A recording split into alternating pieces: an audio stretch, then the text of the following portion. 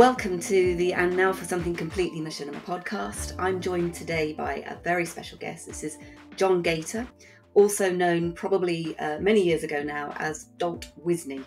Welcome to the show, John. Thanks for having me. Welcome.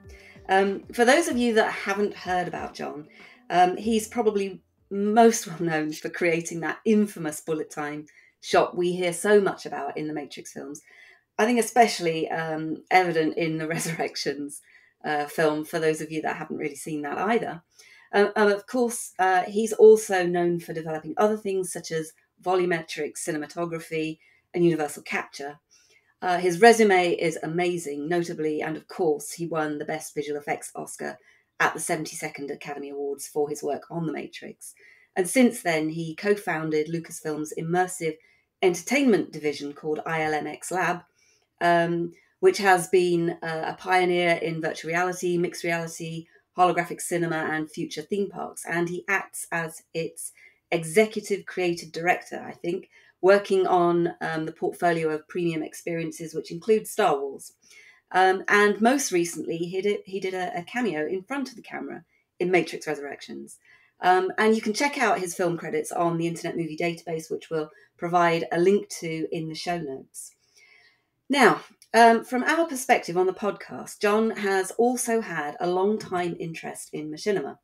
At least that's according to Kim Libreri, who, as you're probably aware, is the Chief Technology Officer at Epic Games, whom I interviewed for the Pioneers in Machinima book that Penn and I published last year. So, John, when did you first hear about machinima, and what do you recall of your first thoughts about it? Well, that's a good question. I would suggest that it was around the time that we were making the trilogy, I guess, Matrix trilogy, those many years ago, late 90s or perhaps early 2000s. It gets fuzzy, but Absolutely. It was around that time. And yeah, it was a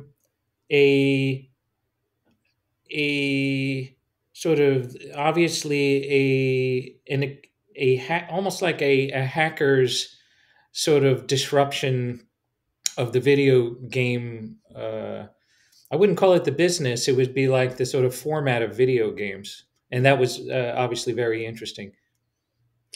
Cool. So, one of the things that Kim mentioned when I talked to him was that your interest in it is what kind of led you to develop this demo for the Sony GSQ PlayStation supercomputer, which, as far as I am aware, was shown at SIGGRAPH in 2000, when you were asked to create something Matrix themed. Can you tell us anything more about what you created? Sure. Then it would be good to put a little context behind it. And I would guess if you talk to Kim about it, you might know this context, but I'll reiterate it for this podcast. So when we were making the Matrix trilogy, it was obviously had resonance well beyond just visual effects technique. It was much more impactful with regard to some of the concepts underlying, and in particular, there were aside from folks who were obviously triggered in a way to think existentially about what is real. There were other people who were even at that time imagining a long road towards creating the capacity to run massive simulations, massive, flawlessly real simulations that people could live within, play within, tell stories within.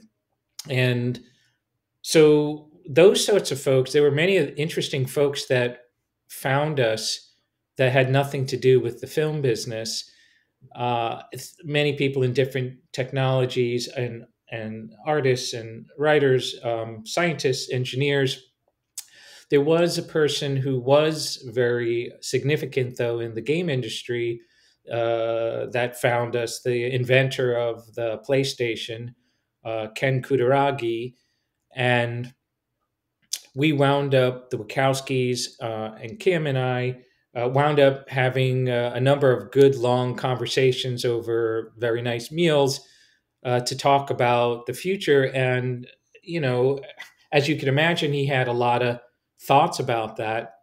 And in fact, you know, went on to describe in great detail, in a very prescient way, the coming of the cloud, basically, the ability to serve, unlimited, high bandwidth, exquisite content, not from your machine, but from somewhere else. And so, anyway, this led to, a good relationship, and he let us in on this experiment where he was going to try to create this giant PlayStation-based parallel processing computer. He was going to I think he was going to band together 16 PlayStations to, provide the compute to run a new kind of real-time simulation. And that's kind of the beginning. He's like, I would like you guys to get involved and think about something you might want to do with that capability. And it is interesting, to bring up that test relative to today, because Awakens, I think I get why you asked that, because Awakens, in a sense, is a dot connect back to this demonstration we did in 2000. And that demonstration was not a lot different. It was essentially a sort of a premise of creating dramatic content that could be used, in and of itself, as a experience, but also could be used to help understand how to stage story and cinematic scenes using game engines. It was both, really. And the future idea at the time was that, well, in the future, this will be something that everybody does, and people will be in world doing things like this, being involved with other characters and with each other. Those were the underlying themes, and we made it, a sort of a fantasy Matrix scene. Trinity being chased on the rooftops of a major city. And oddly, here we are. We're almost 20 years later, and never expected Matrix to return because of what we thought was conclusiveness of the trilogy. Yeah. And then we realized that our colleagues, the Wachowskis, wanted to tell another story, and so we, Kim and I, tried to understand, well, what would be our place in this new thing, because it's so many years later and we're doing many different things, and not often cinema directly, like going out and doing shoots. So this is what we arrived at as the right way to participate in resurrecting the Matrix. So it really is your Deus Machina. In a way. And it's not as if we left, we did the Matrix and then we sort of all left for, that many years. We've always been in touch, and we've actually been doing lots of different experiments and innovations along the way. And in Kim's case, he brought what I consider probably, perhaps the most unique, capability to graphics that anyone has. He brought that capability to, and his experiences into Epic itself, and has had a role, working with Tim Sweeney to transform Unreal into the very type of platform one would need to really manifest these things. Absolutely. And why an experience and not a game at this point with the Matrix Awakens experience? I mean, 20 years later. Well, it is a bit of all. It's a bit of everything on purpose. It's a hybrid. The which is what immersive worlds, metaverse like worlds are really going to be. They're going to have the capacity to game in. Of course, you could stage full games in these worlds, and a lot of the experiences will be that, because that's what Mm. young generations really want. They want interactive engagement and play, but the exact same destination uh, could be used to create spectacle and story and experiences of every kind. Creator whole creator communities can, and all of that stuff, things we've learned from Second Life, will be directly applicable, are already directly applicable. So there isn't, unless the folks who sort of you know how would I put it, launch specific destinations, unless they really want to have a very specific game focus of a particular game, there will be a lot of these environments that are going to be made by the users themselves. Absolutely. And the thing that struck me about the experience is the fact that you've made it open so that anybody can actually, to use the assets and create stories with it. Can you tell us a bit more about what your thought process is there? Oh, for sure. It's obviously okay. So, two things I would say about that. Firstly, I've had several experiences, and this was like a new version of an old experience, and that would be, building something really big and complicated, like a studio, at the same time that you're making some kind of entertainment product. I've been through like three versions of that, where whole studios have been built, or four versions, whole studios built, right? Um, while also making a movie, which is a big deal. Like, you're making companies and organization structures. And so it's really complicated, product plus build. Mm. Um, in this case, it's not exactly that, but it's similar insofar as, Unreal 5 is really heading into its beta mode right now, right? Like, it's being used by the first developer ecosystem. And along the way of making Matrix Awakens, they were essentially dogfooding, basically trying to figure out how to work with new features and capabilities that were not possible before, Hmm. particularly Lumen and Nanite. And in the case of the way that the city was made, this really extraordinary um, generative world building tools that are new. The way that a lot of the simulation content was put together, all the traffic and walking people, the deployment of metahumans. I mean, this was huge lift, Mm. right? It was like bringing together these different component pieces that have been in the making for years. And it's, UE5 is like a departure point. It's always been considered to be a departure point. At least Tim Sweeney has always described it as, the metaverse engine.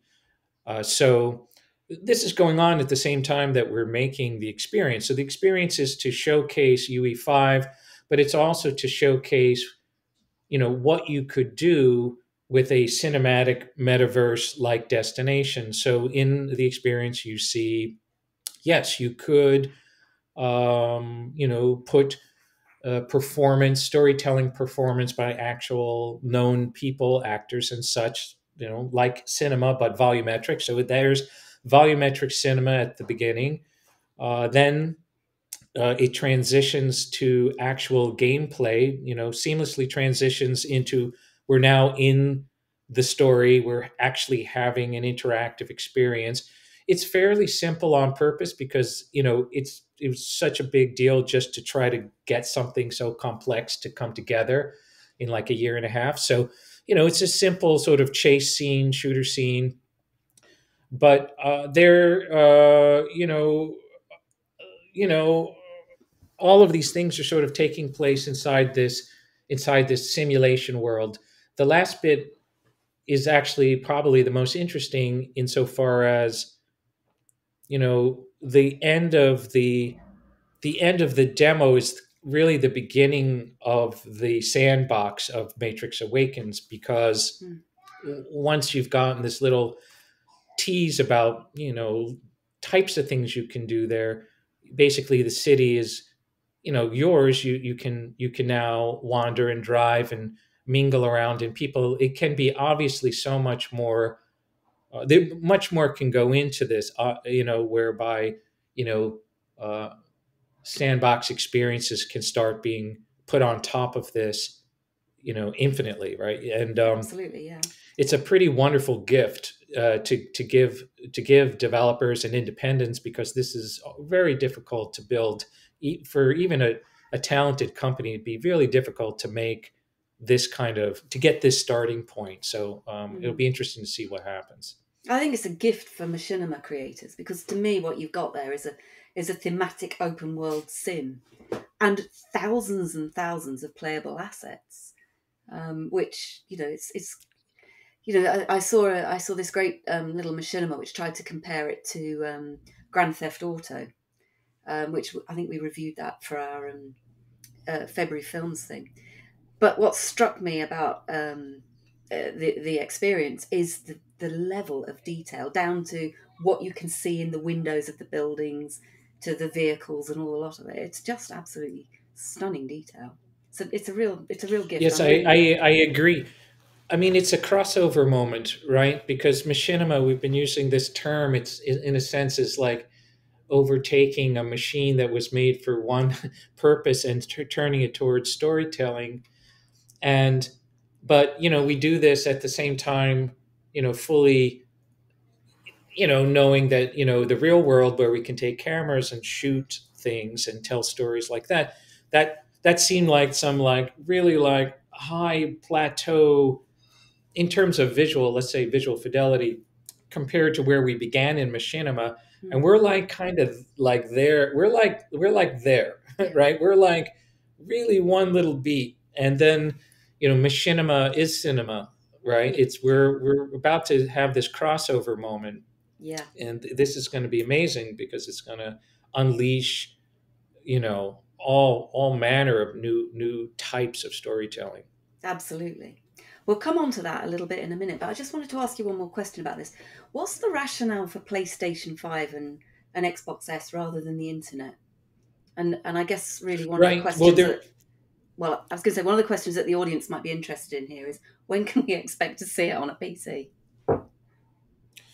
Okay, it's a great question. There's a reason for that, and that is it's a practical reason. Those systems are like bedrock, benchmark, understandable, right? There's no fluctuation from one user to the next. So all users of PS5 will have exactly the same quality and capability. Right. And with PCs, even though we can do extraordinary things on PCs, it's not democratized. Not everyone has the most souped up system to get the most output, the highest quality experience. So in a really simple way, it was a starting point to stabilize, create a stable, predictable outcome when for Awakens. But it also is to, as well catalyze um, new forms of interactive entertainment on the game consoles. It I can't say about when, because I'm not in Epic, right? So I can't say when they will do it, but obviously they all know that extraordinary results can happen on PC. It's just that for this first effort, you have to imagine like, okay, it's got to arrive on time. It's got to play reliably. It can't break. It's got to arrive on time because it was, coming out within the season of Matrix Resurrections. So it really couldn't. There couldn't be fail problems or people having a lesser experience. That wasn't desirable, right? However, it's not it's not at all unimaginable that they will allow it to be on PC at some point, because they do want people to sandbox, and sandboxing can happen on all these platforms. Yeah, and probably the creators that we're talking about are possibly most familiar with PC based tools and techniques and what have you, rather than the PlayStation, I would have thought. But yeah, completely understand where you're coming from on the quality of experience there. Yeah, I would say that's a good question to redirect. We could both do this, but we'll redirect that back to Kim. I mean, it's a simple question we could ask him. Like when this becomes truly available for everybody, will you enable a PC version? This company tends to use GDC as like an inflection point. They tend to like talk a lot then. Mm-hmm. Maybe that would be a good time if it was possible, but I don't really know what they intend. Sure. I wasn't trying to catch you out there. Before we move on then, just tell us a little bit more about the bullet time shot, how that was created, and why has that become such a seminal moment in our filmmaking history? And it's truly inspirational for machinima creators, I think. But just tell us a little bit more about that. Well, I mean, I think everybody on this listening probably would agree with the general statement that you put all of yourself into everything you do. You don't do anything thinking it's going to be, um, award worthy, for example, or noteworthy. You just do what you do, right? And when we made that shot, there were multiple shots, and they fit inside of a particular, sort of philosophy we had during the Matrix trilogy, which was we wanted to do more than create a visual trick. We wanted to attempt to create some methods that might be the types of methods one might deploy if one was making virtual reality actually. So when we made the bullet time shot, and then that was like a word jumble, and then when we made the bullet time shots in the Matrix, and then we did more bullet time scenes in the next two films, we really started thinking about how one would capture reality such that you could essentially, have something that would be termed these days computational photography that was transformable into three-dimensional. And the reason why you would need that is because only in a simulation would you be able to cheat time and space. You would be able to manipulate time. You could be in as many places at once concurrently if you wanted to. You could have multiple views of things. You could do all these sorts of things that defy physics that you could never do in the real world. So I think that it wasn't just the method. It wasn't just the visual. I mean, the concept came across in the visuals of it, right? You knew that you could not move that fast. Even though it was slow motion, you could never get around objects like that unless you were in some form of virtual reality or simulation. And the reason why it resonated is because the whole narrative and the underpinning, concepts of the Matrix itself were preceding the moment, right? We were all being led, right, to this mind over matter, mind over Matrix moment. And people hadn't thought about that as, I mean, some people have, like Philip K. Dick thought about that all the Yeah. time, but the average person didn't really think about that. And so it hit the mainstream in the right way at the right time. You know, the dawn of the real mainstream internet age, the rise of gaming and, things like this were going on. And so the audience was kind of softened up enough by that to be able to comprehend it. And so it lasted, but it really was sort of, obviously carried on the underlying premise of the Matrix itself. Yeah, absolutely. And it's, it's a sort of thing that's exemplified in the Resurrections version of World as well, because you kind of really play on that theme in the last part of that film, where the characters are kind of. So now to go to the next step,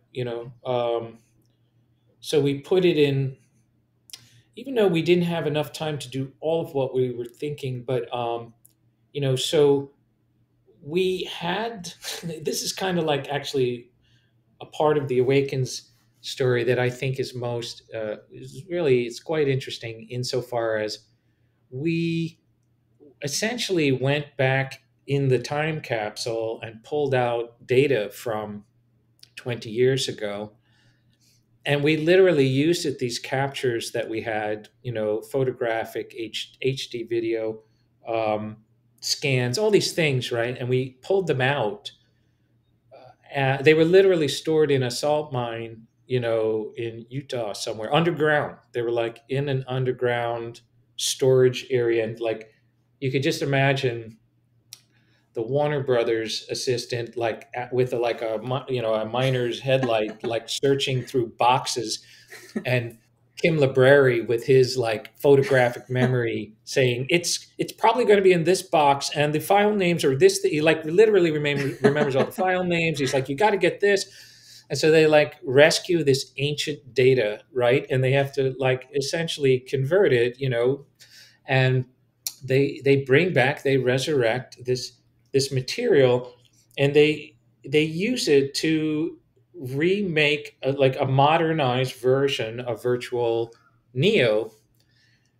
So what I find really interesting is back then we were like, hey, one day people are going to do this all the time, and they're going to create virtual versions of themselves, and it's going to give them this strange form of immortality, on the in the we didn't call it the metaverse at the time, but like online virtual, immortality. And this will be a really big thing. We talked about it all the time when we were making the Matrix. And then here we are 20 years later, and we essentially resurrect this old data. We build a modernized version of Neo, which is really fantastically made. And now here exists this new Neo, right? There's a Neo now that could be, deployed in a simulation or driven by Keanu, right, in a world. So Keanu has, he's one of the people who has, you know, a nice meta clone of himself. So anyway, we use this to reproduce the shot, but really this time around, rather, even though even in Awakens again, it was part of a 2D shot version of before you got into the playable, but that material exists. It's possible for us to actually go in and walk around this bullet time shot. We could do it in VR, and more, right? So we're getting closer to actualizing that stuff, and it was built upon this ancient stuff, and now it's going to keep going. One thing, just to keep it back to storytelling, I mean, one thing that I really would like to do, and I don't know if it's going to get done because it's up to Warner Brothers, which is really a difficult, path, because it's a lot of people who have to make decisions based on economics rather than passion. But like the passion request that I had was, maybe we need to continue the Matrix in world, not just on film and 2D. Mm-hmm. And I could easily imagine immersive stories. It can still be the actors driving themselves, but immersive stories that can have branches into free exploration of the world and participation and all of these things. So here's an example of where really the vast potential of machinima or virtual cinema intersecting virtual worlds and open worlds, right? It's a perfect combination. You can consider the story path like a beautiful sculpture, that's sitting inside of a dynamic open world. You could have many of these sculptures, threads crisscrossing, right, on and on. And you could choose to enable the sculpture and sort of follow along and sort of see it, experience it. You could do it if you wanted to do it through a composition form. You can, you could do cinematography. You could you could take the composition form out and you could watch it dimensionally as you choose. Sort of, let's say, jumping around. You could do that in an XR sort of way, and you can just decide to go out the side door and leave the sculpture and just enter the world and start doing things there, meeting people, having experiences inside of that world. And that is definitely, we're like on the precipice of that. There's little flirtations of experiments like that, but this is what will turn out to be an incredible dividend of people working with game engines to tell stories. Is they'll actually just be able to have multimodal, they'll be able to create multimodal experiences. So I don't think it's not, it's there have been groups that have experimented with that here and there, like Telltale and what have you, and like you do see cool experiments here and there where games interactives hand off, like a little bit like we did with Awakens. But there's definitely a lot that can be done in the new grammar of this. Yeah, and I guess one of the areas, because we're now getting to the point when we've got pretty robust movement, gesture, and emotion tracking kit, and that, I suppose, coupled with things like AI and predictive analytics, which might fill in the gaps. I mean, I guess you're now talking about how these things can become, what would you call them, NPCs, social entertainment Yeah. experience, that kind of thing. So they become live characters depending on your interaction with them in whatever platform that you're on, I suppose. Yeah, it's a super interesting area. I totally agree, and I am doing some experiments there myself. Yeah, I mean, you can't expect. I mean, like, it's going to take a while for the behavior of how people engage with virtual worlds to really mature. Right now it's all sort of new and people aren't sure, and people, it's not what they're used to doing. So it's it's not to be expected that you're going to have worlds that are filled with actual humans driving their avatars. There's going to be the early adopters will Yeah. there'll be enthusiasts and early adopters, but a world really needs to be like filled with characters and events and things. So there's no doubt that training NPCs to understand world logic, believe they're in the world, um, not just be tourist like narration machine, like tourist machines. They need to be able to sustain a place in the world's makeup, a role, and so I could easily imagine large populations of AI guided NPCs that help you get a lot of depth and exposition if you're wandering off path. Uh, that's definitely coming. Mm. It's not. I haven't seen it a lot yet. I've seen it. I've only there's a lot of there's experiments. Mm. It's getting to a point where it's getting fairly clean. Like you can, for example, happen upon some article on the internet written completely by a bot, and you might not know it. Yeah. It's getting fairly sophisticated. I was thinking like You Red can Dead Redemption, the characters in that, they're kind of pretty sophisticated NPCs, I think. Yes, yes, yeah, and they're well considered, well thought out. Yes. It That's the whole bit, is like how, I mean, it really opens up a huge new area for a form of hybrid writing. It's sort of like writing plus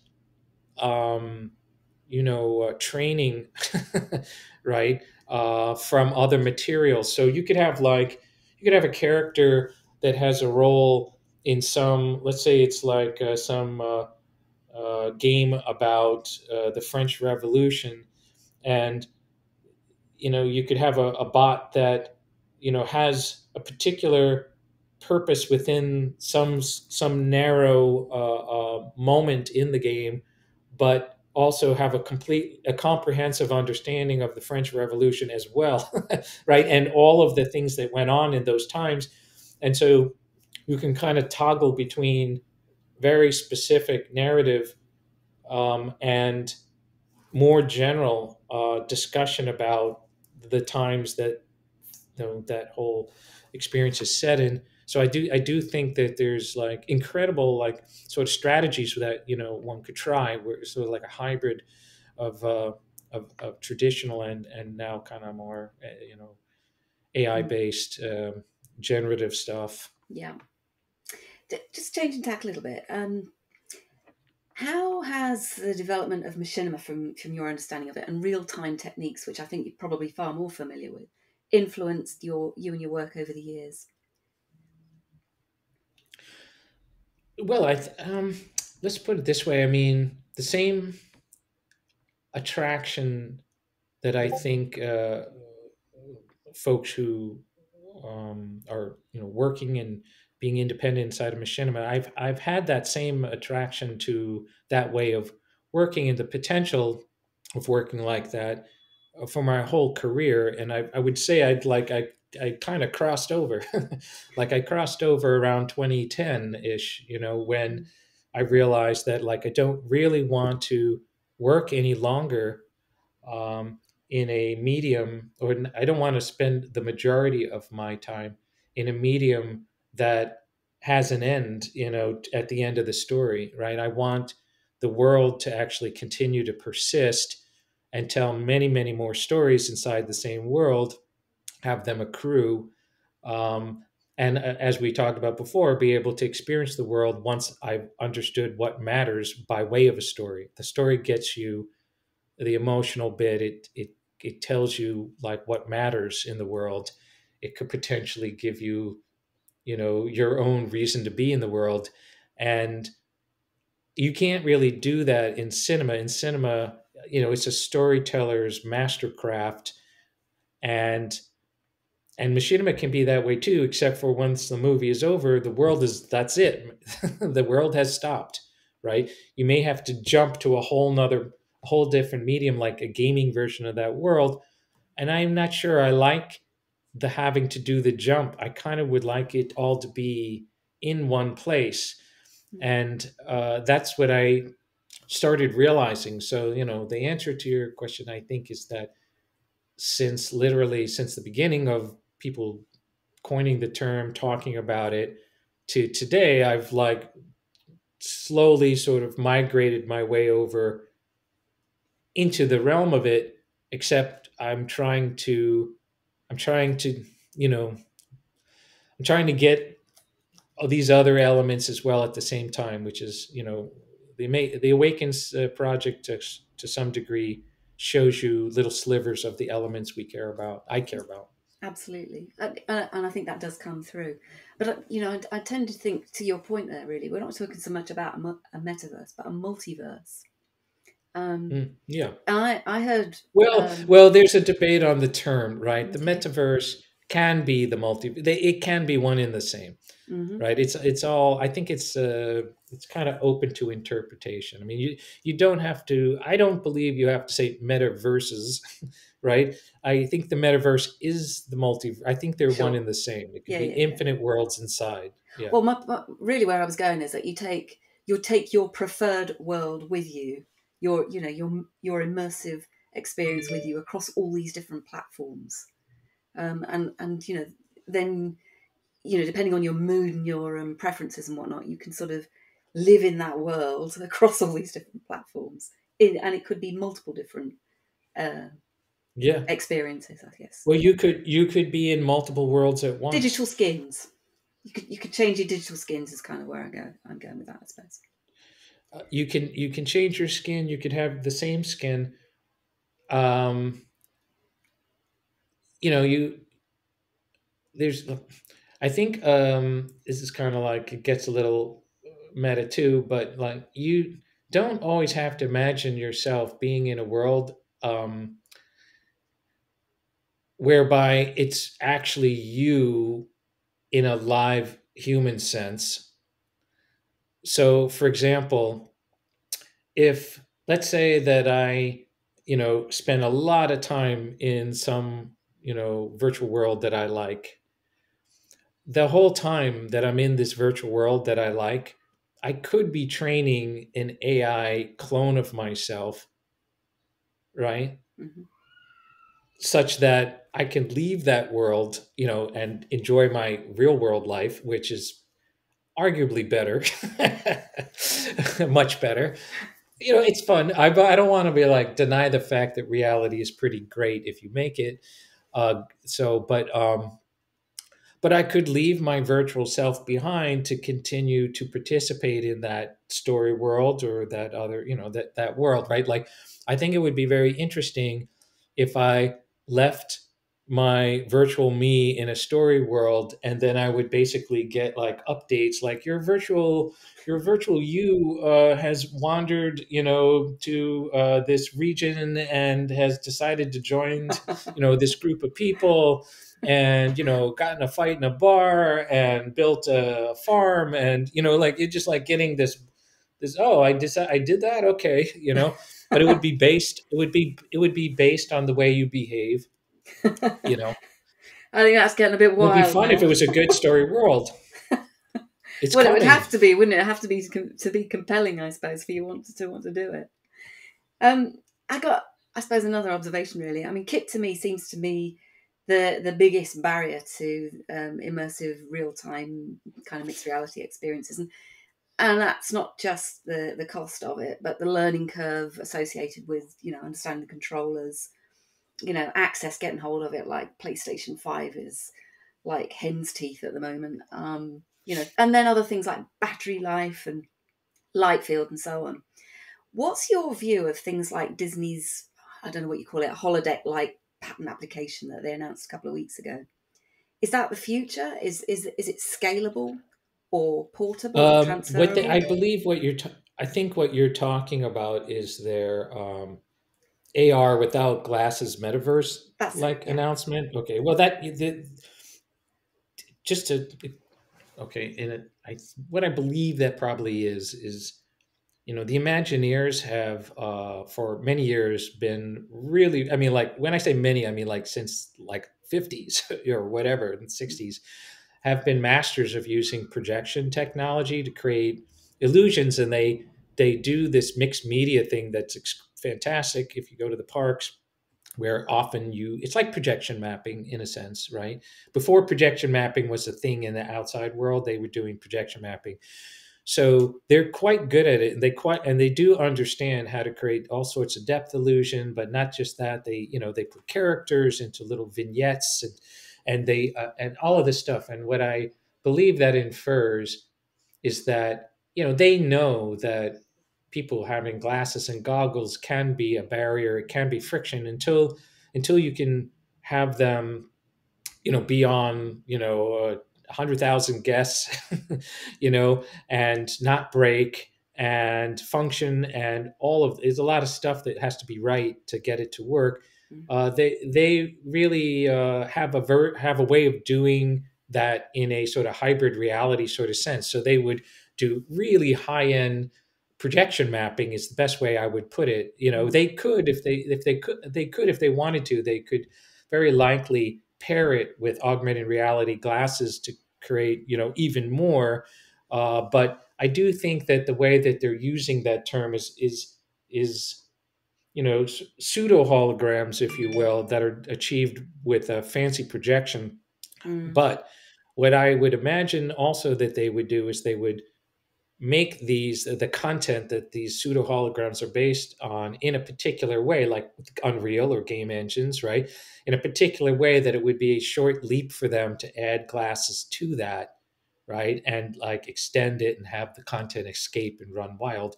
So, but I almost forget your what was your question again? Well, the question was, do you think it's scalable? But I guess the only way you're saying that it might be scalable is I think if they mix and match it with glasses and whatnot. there's a few things that I think that are scalable. I think that there is a way for them, any not just them, but any of us. And okay, this is not going to answer your how do you get tools in the hands of everyone question. This is what is plausible question answer. It's plausible to create an exquisite, flawless replica, dynamic digital twin of a place like Disney World. It's possible to imagine that world being available on screens of all kind through like you know big cloud streaming type of solutions. And it's possible to imagine that it's not just like a model without people. It's possible to imagine the people being represented by way of sensing people in the park and intertwining it with other media. There's a lot of things that I think are possible now, where it's conceivable to have a virtual Disney World that actually is a real time mirror of what's going on at the moment, and literally down to the potential of you know finding one person in the park and talking to them in a sort of co-presence XR co-presence sort of way. So I do think that the tools are all there if there is a business case for them that they think that it would you know lead to big audiences, which I think could actually lead to like having millions more people in the park in a virtual sense, in a co-presence sense. As far as like democratizing tools and making it possible, I think the combination of a few things are going to kind of come into effect across the next 5 years, and that would be well, I mean, I just saw a story that you can now put Unreal in the cloud. You can just basically have a license in the cloud, and you could work remotely, which is already quite interesting. But I also am watching closely trends like you know AI, you know, natural language process like GPT-3 or maybe the next GPT-3, GTP-4 enabled super intuitive how would I put it UI for creation, right? So like build me a castle, boink, you know, put in, you know, I want horses, right?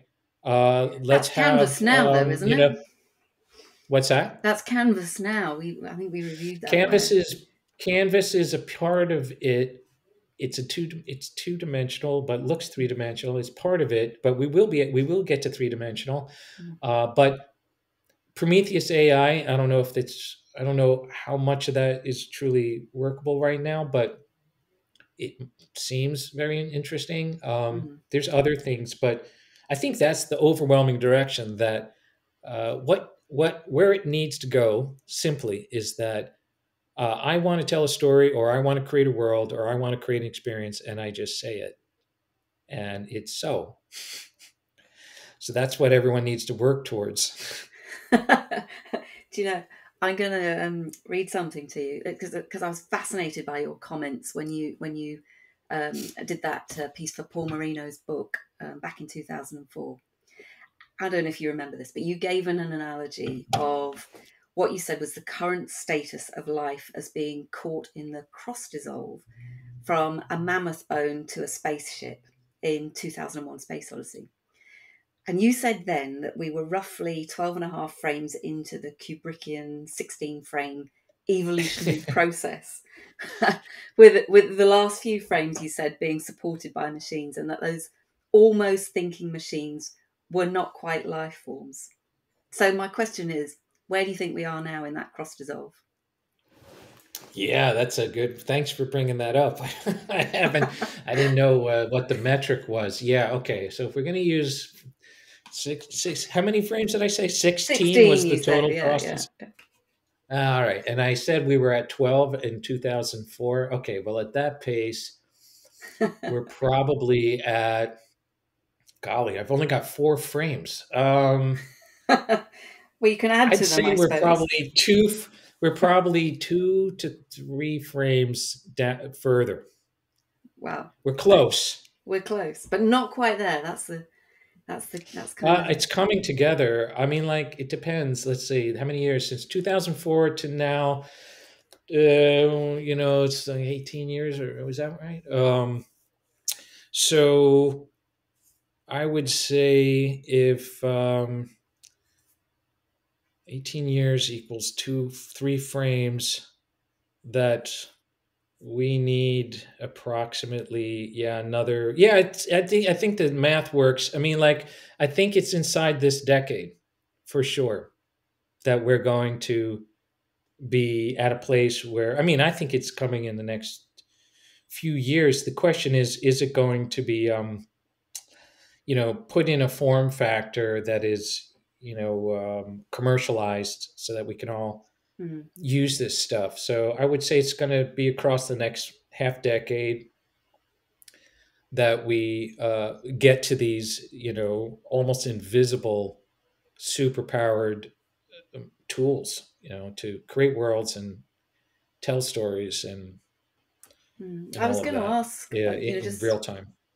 well, to that point, really, was what's your take on Nvidia's Omniverse platform? Yeah, I think that's definitely going to be very significant contributor to this, what we're talking about. Mm, I think that's really what's interesting about it is the way they're approaching it is they are finding a common way of tying together different spokes. For example, they're tying simulation, real time graphics, they're tying AI, digital twins, all of these things together in a way that you can have those pieces interchange. Their advocacy of universal scene description, that the fact that they made a decision, which is everyone else is debating, and they seem to have made a decision on how to mm, allow all of the pieces to relate. That's only one way of things being able to relate to one another. There's also the world of smart contracts, and mm, all of that, that whole end of things that are going to come into play. But I think that the capacity to create flawless simulations that AI sort of is heavily under the hood enabling is something that Omniverse is uniquely positioned to help us do. So mm. I'm very excited by it, and I have a number of colleagues experimenting with it.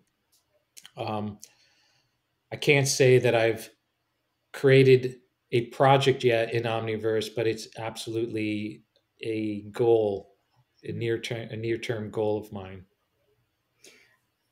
Again, changing the subject and getting to the end here. You posted something I found really fascinating a couple of weeks ago, which may or may not be related to that, but it was about creating interactive 3D content and putting it on the market. Can you tell us a bit more about your thoughts on the role of NFTs and WebEx experiences generally, and how might that influence or help machinima and real-time creators?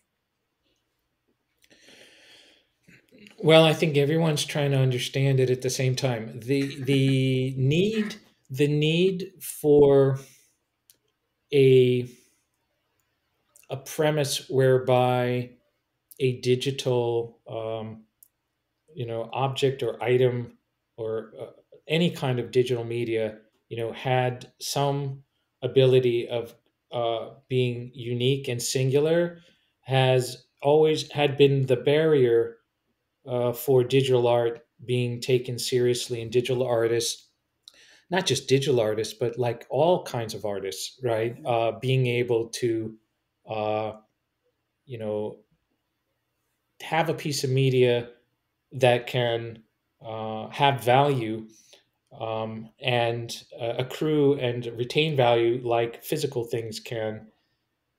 The question is, you know, because before that time, a piece of digital art or media could be copied infinite. It's they can't, these things could be Mm, copied infinitely, but there, and so people never thought there would be a way to create value in one of those copies. But this system has opened the doors to that, and it's been talked about for quite some time. The need for this, unfortunately, it's a wash with early provocateurs, trying to make a lot of money selling a dream of mm, uh, value that may or may not really exist. The dream that I think is being sold is that if you buy this digital item, then this will accrue as we move towards really the underlying messages as we move towards a digital life, a life in the metaverse. These ownership of these things, just like ownership of things in the real world, will be valuable and for you in the future. So the thing is, though, is that those who the means that people draw attention to which digital things have value and which don't is really questionable. It's very hype based and a lot of manipulation mm, of perceptions of what matters and what doesn't. It's like, this is important because it's the beginning of the metaverse and you can have a piece of that. So there's a lot of people who really are in the business of trying to create very, very valuable experiences and virtual content that look at this, with some degree of shock and disgust, because it really is, it's a manipulation of people, so in order to inflate the value of currency, actually, not the objects themselves. But does that mean it's bad? It's not actually. It's like that eventually will, like anything, a lot of that hype is going to burn away, and people will start being able to determine what might have value and what might not. So to me, that is the essential question for everybody. Is like, what has intrinsic value?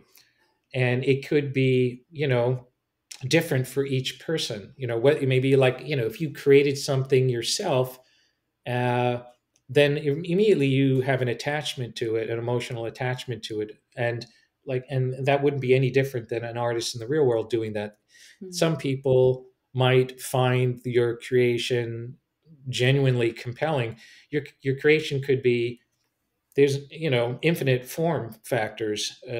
So we need to have a much more serious conversation about what has intrinsic value. Now, I think that, go now, sort of circling back to your question, I think that there could be a lot of incredible experiences to be had on remarkable works in machinima, and uh, and I think that um, the um, the question is,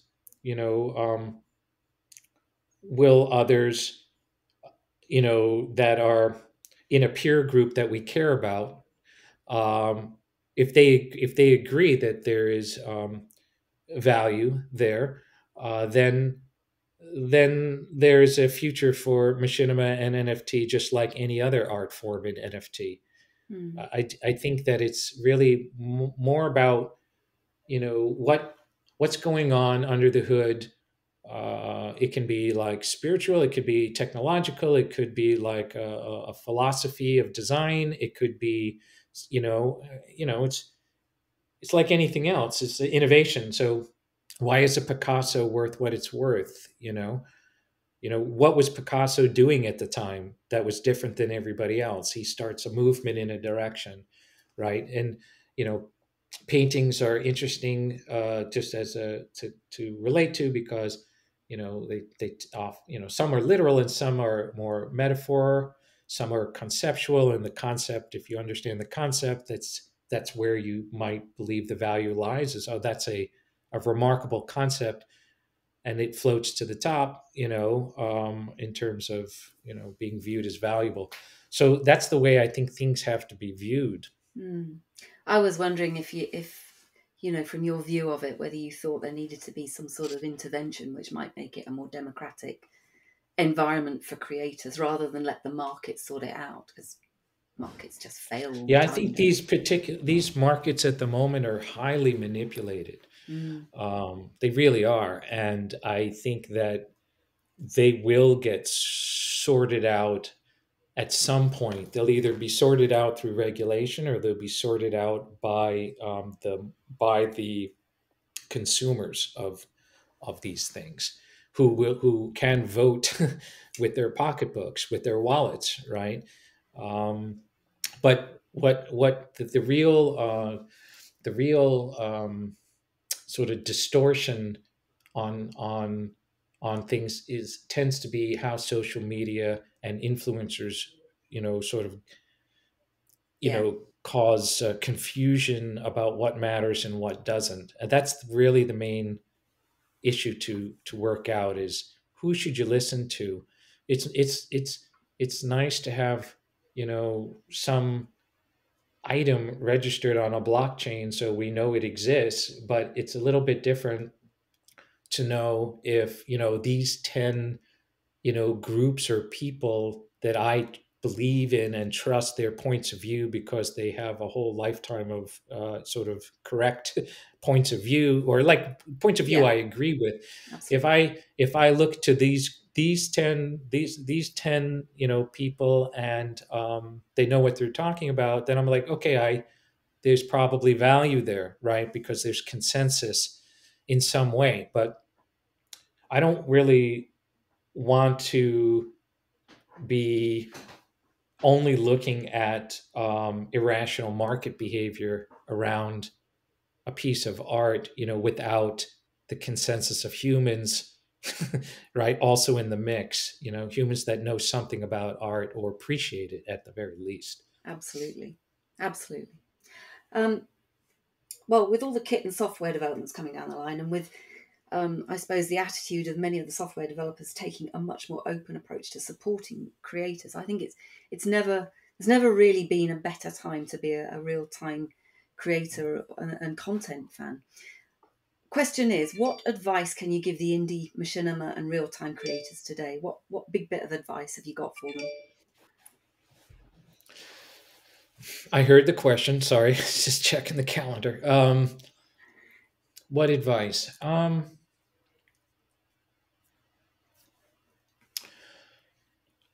Well, I'll give one answer that may seem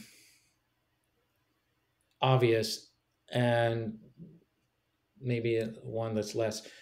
The obvious one is to really don't try to make what you think is wanted by a market or an audience make what you are passionate, by.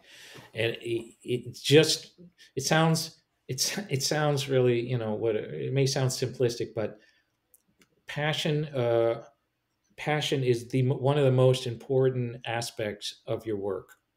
Like, you really need to believe that you want to tell something, or you want to express something, or create something um, that is a reflection of the way you feel and the way you think, and to not allow overthinking on commercial opportunity to interfere with that. I would say that because the folks, you can break through just trying to make something that's commercially desirable, but the folks that really, I feel like, personally have a rewarding experience in a career are ones that stick, at least intertwine their passion as much as possible.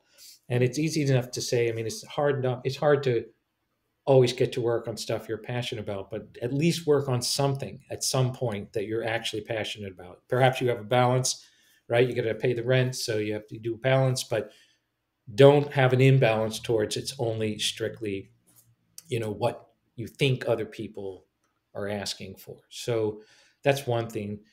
As far as you know, the other bit, one thing I find fascinating is that things are moving so fast in these tool sets that I feel like the trend is overwhelmingly in the direction favoring independent artists in now and across the next couple few years. I really think this is an excellent time.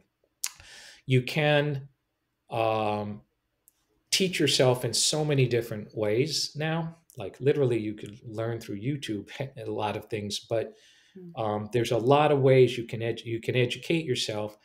And if you feel intimidated by technology, and having to learn, um, a lot of methodology that could be complex, there's also new things coming whereby you don't really need to be a master of tools. You just need to be a master of what you imagine you want to come out on the other side. I think that the tool sets are um, overwhelmingly moving in the direction of um, intuitive and things that creatives can use, right? So you can if you're a creative, I think we're heading into a time where um, it's going to be plausible to make something of some sort, with very little, detailed knowledge. Now, you may not be able to get to something really sophisticated without help from friends and colleagues who do master tools, but it doesn't mean that you can't get in the game very quickly. You can get in the game very quickly now, and you should, because at the end of the day, what matters is what you're saying. What you're saying matters more than the grandeur of the graphics. So I would be encouraged if I was a new you know um, real time artist for these years now. That's great advice. Thank you. Got to ask this final question. Are you a red or a blue pill person? Oh, you're asking that. I'm sure you've been asked it before. Yeah, I know, but like in our culture, everyone's trying to hijack the colors, Oh, are they? and So I you're don't. purple then? I I'm gonna say I'm full spectrum. I'll go with every shade of color. Depends on the mood. Fair enough. Thank you very much. Um, I have no more questions, John. It's been an absolute delight to have you on the show. Thank you so much for taking the time to talk to us today. I'm sure our listeners will be absolutely fascinated in the observations and comments that you've made. Thank you so much, and bye for now. Yeah, nice to see everybody. Cheers.